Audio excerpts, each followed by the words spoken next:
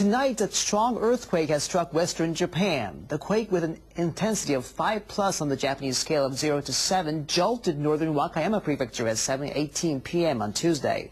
According to the meteorological agency, the focus of the quake was 7 kilometers below northern Wakayama Prefecture. The agency says the quake had a magnitude of 5.5 and that there is no danger of a tsunami.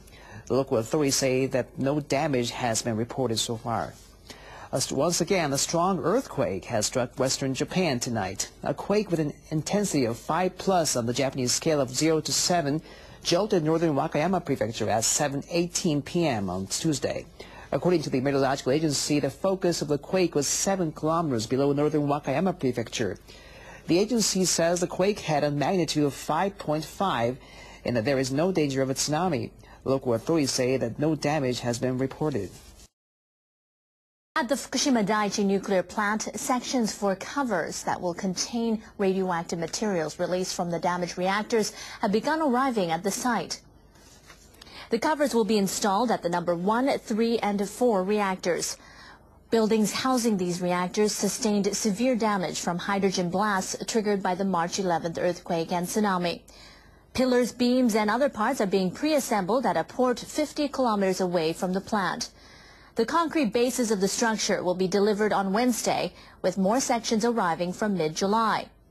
The operator of the plant, Tokyo Electric Power Company, says it hopes to complete assembly work by late September using a crane with a 140-meter-long arm. Reducing radiation released from the reactor buildings is crucial to getting the crisis under control. This month, TEPCO will estimate the current amount of radiation released from the reactors. The figures will be used as a reference to gauge the effectiveness of the covers when they're installed. Defective parts have been replaced in emergency backup generators at 2 nuclear power plants in Japan. The Nuclear and Industrial Safety Agency found the defective parts at the Shika plant in Ishikawa Prefecture and the Mihama plant in Fukui Prefecture. It performed inspections after a component cracked in a backup generator for the Monju fast breeder reactor on the Sea of Japan coast last December. Attempts continue to prevent another hydrogen explosion at Japan's crippled power plant. The operator of the Fukushima Dai-ichi nuclear plant says it would send a robot inside the number 3 reactor. The machine will measure radiation and determine if it is safe to begin injecting nitrogen. Tokyo Electric Power Company is rushing to implement the procedure.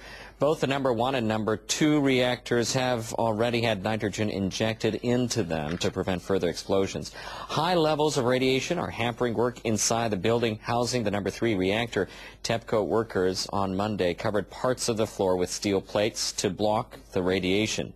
TEPCO says the remote-controlled robot is equipped with a special camera that shows radiation in different colors.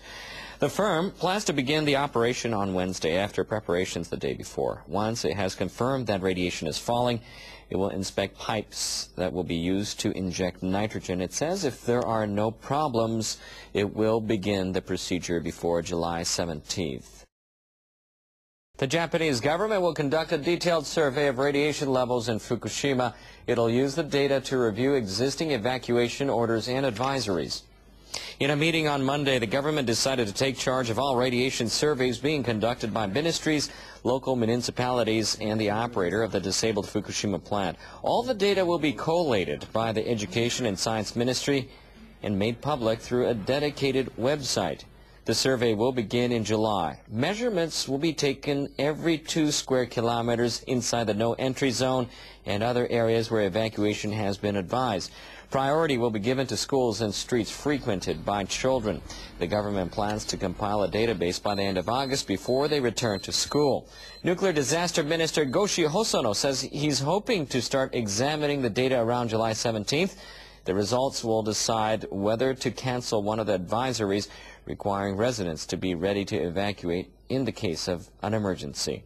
July 17th is the date when the nuclear plant operator is due to complete the first step of a 2-stage plan to bring the crippled reactors under control. The ongoing crisis at the Fukushima Dai-ichi nuclear power plant is prompting some local governments to change their minds about hosting nuclear power plants. 4 say they want to break with the nuclear energy entirely. Last week, NHK contacted 28 prefectures, municipalities, not including Fukushima, to see if their thinking about their nuclear plans has changed. 15 said they cannot decide immediately on whether their nuclear plants should be shut down. 5 municipalities said they would not seek to have their plants scrapped because nuclear power remains a vital source of energy. However, Shizuoka Prefecture says it intends to start a campaign immediately to have its nuclear power plants decommissioned. 3 other local governments said they intend to launch similar campaigns in the near future. The Hamaoka nuclear plant in Shizuoka is located by the coast and sits right on top of a fault where a magnitude 8 earthquake is considered highly likely to occur.